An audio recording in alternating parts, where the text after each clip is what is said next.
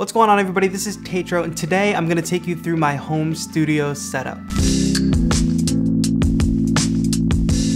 If you're a home studio music producer like me, you know how important it is to have a place in your home or sometimes even your bedroom where you can sit and work for hours on your music. Not only is this a place where you're working and practicing your craft, but it's also a place where you're probably learning, consuming a bunch of tutorials, and actually becoming a better music producer. Because when you have a home studio, you're not just walking into some recording studio where there's an engineer or a producer to help you get along and work things. You're buying the gear, figuring out how to use it, and then coming up with all these musical ideas all on your own, independently.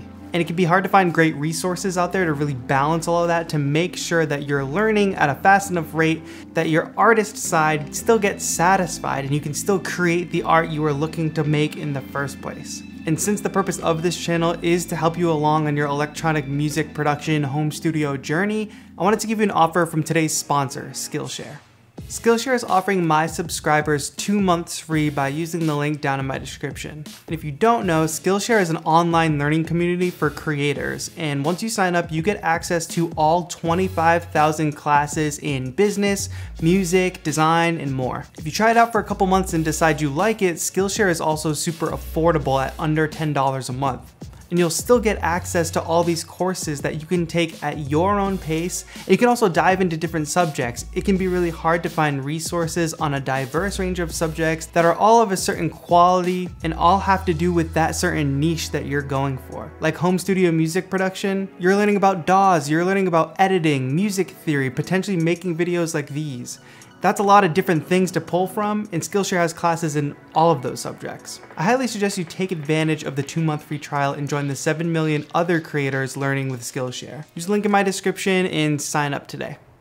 Alright, now let's get into the setup tour. I had actually been delaying this video because I always feel like my setup is never really ready or at 100%, but then I realized I've been waiting years to make an updated setup tour video, and I might as well just make them more frequently as my setup evolves, which it changes day to day, but the setup I'm about to show you is pretty much the steady setup that I've been using for a while. Let's go ahead and just start with the desk that everything is sitting on. It's a Lindman IKEA tabletop and Adil's legs. If you've kept a keen eye on some of my videos, you've noticed it can be a little wobbly, but you can't beat the price of IKEA desks, and I've had this one for years. And as I get into all these items on my desk, all the links are going to be in the description. They are Amazon affiliate links. All that means, if you're interested in an item and you want to use my Amazon link at no additional cost to you, I'll get a little kickback if you decide to make a purchase after using one of my links. The entire setup is powered by my 2018 MacBook Pro. This is the 15-inch model with a 2.2 GHz i7 processor and 16 GB of RAM. The MacBook Pro is sitting on an Amazon Basics metal stand, and tucked in behind there you can see all of my lacy hard drives, and because I work on some other video projects not just for this channel, I have to have tons of storage so that I can save all those files. I have a USB-C hub that has 2 USB ports, an SD card slot, and an HDMI out. This allows me to pretty much have one thing to plug into my computer when I put it down at my setup. My monitor is attached to it, as well as my bigger USB hub that lives on the desk. This is an Amazon Basics 10-port hub. This thing is powered, so I don't have any issues with controllers or the interface drawing too much power.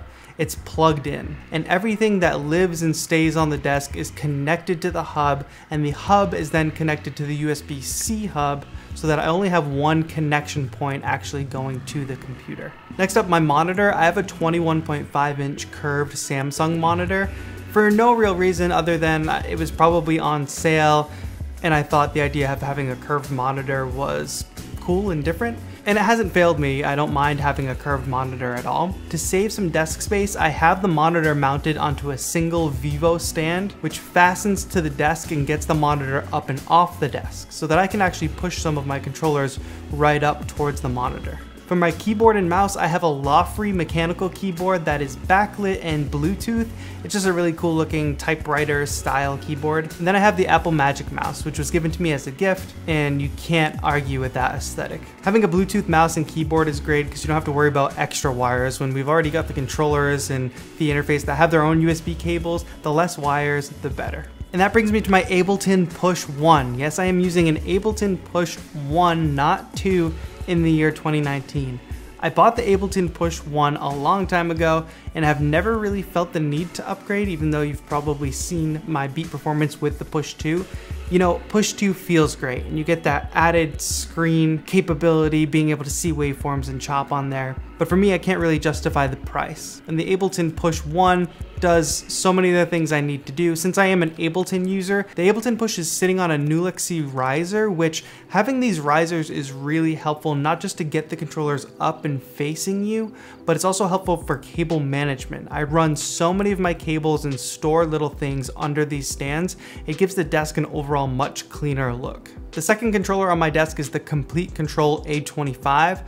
I love having full-size keys on my desk. You know, I love to use mini MIDI keyboards, especially when I'm on the go or when I'm making beats around the apartment. But on my desk, having those full-size keys is really nice. The great thing about the A25 form factor is that the keys actually sit high enough so that they're just over the keyboard. So I can be typing on my mechanical keyboard and then put my hands up on the piano keyboard and not have any conflict there. Like, I'm not bumping into my mechanical keyboard while I'm playing the keys because it's slightly risen off the desk. My interface right now is the Complete Audio 6 Mark II, that's 6 in and 6 out. I like having a slightly bigger interface that lives on my desk, take the smaller ones on the go, because if I'm sitting at my desk and I want to plug in, say, the circuit, a microphone, a guitar, a drum machine, I have those options. I can just plug them all in at once. And I really love the aesthetic of the second generation Complete Audio interfaces, the mix of gloss and matte black. I also love the LEDs on the top that give you the level feedback. And when I am working with a vocalist or recording audio, I have a Bluebird microphone on a suspension boom arm that lives right on the desk. I love having this suspension boom arm. You associate a lot with Twitch streamers, you know, or broadcasters, but having this on the desk is cool because I can get it out of the way. I don't have a big clunky mic stand in my way, but when I want to use it, I can either pull it closer to me if I'm doing voiceovers or something at the desk, or I can raise it straight up and actually stand at it and it sits at a pretty good height. My monitors, you know, I'm sure people in the comments are gonna say something about them, but I use the KRK RP5s. I have for a very long time. I got these off a Craigslist deal at a steal of a price, and they haven't failed me. I guess the most important thing about studio monitors is just understanding how they sound in relation to all these other speakers that are out there, how they sound in relation to your car stereo or your Apple AirPods, because that's what people are listening to your music in. So when I'm listening to mixes on the Rocket 5s, you know, I don't really have a problem understanding that maybe these aren't the best monitors. I don't really know what the best monitors are, but understanding how they sound in relation to how other speakers sound. And as long as you know your monitors, you're good to go. Now with all of this, I do like to keep a nice clean setup so that there aren't many cables visible anywhere on top of the desk, but I do have them all gathered underneath in that typical IKEA cage cable management that is mounted to the bottom of the desk alongside a power strip. So all the plugs aren't plugged into a power strip on the ground, they're actually plugged into a power strip that's mounted to the bottom of the desk, which helps for a little bit of a cleaner setup. And you know, home studio setup shouldn't be all work and no play. It's gotta look cool. It's gotta be a place you like to go sit for hours and hours on end.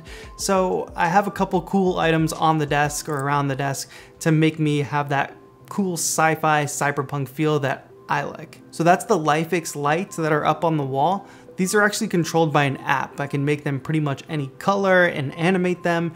They're a really cool addition. And the neon skull lamp by Neon MFG, as well as an LED strip that is adhered to the back of the desk to give some like backsplash light. Combine all those things and you can actually make a pretty ordinary desk setup look pretty cool. So that's my home studio desk setup tour. Let me know what you thought about this setup in a comment down below. Am I crazy for some of these items? Do you have a better alternative?